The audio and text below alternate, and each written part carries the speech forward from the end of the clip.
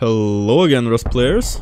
Welcome to another tutorial in the series of learning Rust electricity. So in the previous video I showed you how to store and how to generate electricity. If you haven't seen that video and would like to watch it, I will link it down in the description. And today we are gonna be talking about how to split or branch out electricity from one single source. Because basically, if we have a battery, right, and we take the power output and we connect it to any electricity, related item, that item will be powered. Excuse me. However, we do not have another power output, so, and if it doesn't have a pass-through like some electrical contraptions do, you can barely just, power one item from a battery. So we can fix this, let's clear this, by using either a splitter or electrical branches. So, how a splitter works is, if we put the power inside of it, it now has 100 power coming in, because that's the max output of large battery. And depending on how many power outputs we use, it's gonna split the power in equal parts. So for example, if we use one power output and we connect it to a turret, I'm not gonna make this pretty, just for demonstration purposes. Now that one output is outputting 100% electricity. Well, and basically in this case it's 100 power in general. Now if we power another thing from the second output, now that is gonna give us 50 on each.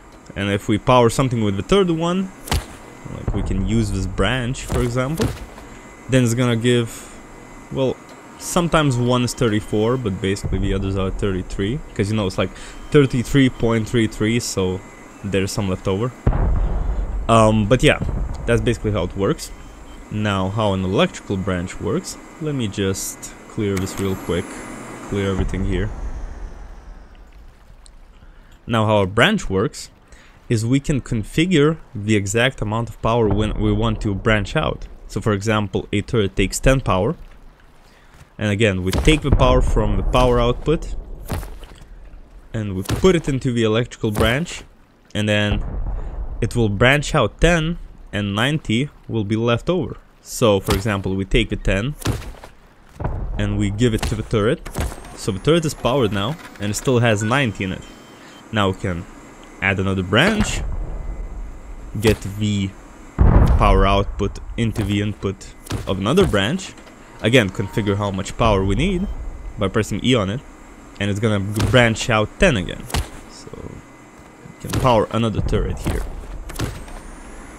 and it still has 80 left over. So that's basically how a branch works. Now you gotta keep in mind that you can combine these as much as you want. Like for example, you have 80 power left over in this branch, you can add a splitter, you can put that 80 into a splitter, and now again, if we power out one, well, we need something to power. If we power out one from the splitter, it's gonna give it the full 80. If we do 2, it's gonna be 40 each. If we do 3, it's gonna be like what, 27, 28 or something? Well, yeah, basically. So that's how it works. Now, I would like to show you some practical uses on when to use a branch and when a splitter.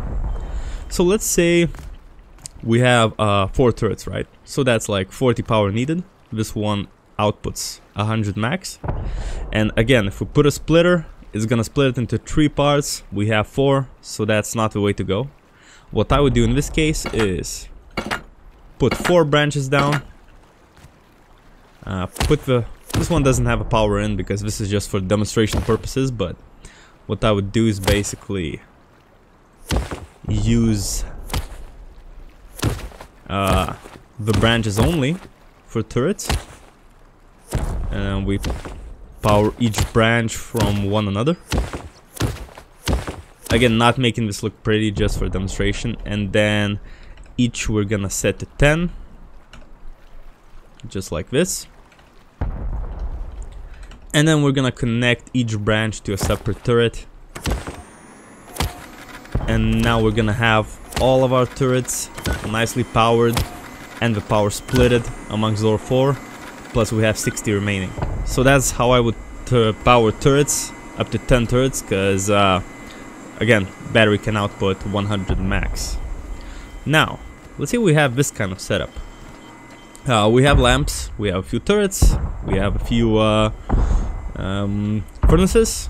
Now, what I would do in this case is basically we have 3 different types of, you know, electrical components or contraptions, how you would call it. So, first of all, I would split the electricity into 3 parts. And 1 part is gonna be for furnaces, 1 for the ceiling lights, and 1 for the turrets. So the third part, we already know how we do this. So let's take 1 power out, put it into the branch, power out the branch into the second branch, set these up as 10, and then branch out to 1, and branch out to the other one. And there you go. Well, for now it's gonna say again that the splitter is using 100 on that side. That's gonna change in the second year. Now for ceiling lights, it's a bit different, because you see lights all have a power in, but we also has a pass-through. So what we can do for the lights is we take the power 2, for example, we connect it to the light, as you can see it turns on, and then you can just use the pass-through to put it into another lamp, and then you can pass this through as much as you want. And now for the third, I don't remember how much electricity furnaces take, so let me check real quick.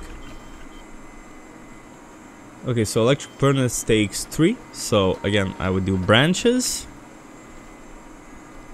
a couple of branches here, take the third output of a splitter, connect it to one of the branches, connect the first branch to the second branch, and then since we need 3 each, we do 3, and we do 3, not 31 and not 1, we do 3, and then we branch this out to each of the furnaces. That's 1 and that's 2. And you see how easy it is to split power? It's actually very, you know, it's all in your creativity, so you can split this in many different ways, whichever way you want. This was just for, you know, simple demonstration purposes.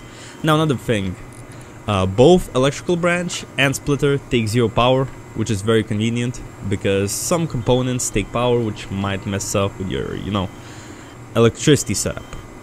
But yeah, that's basically how we split power. And I hope this video helped you out guys. Thank you for watching, and I will see you in the next one.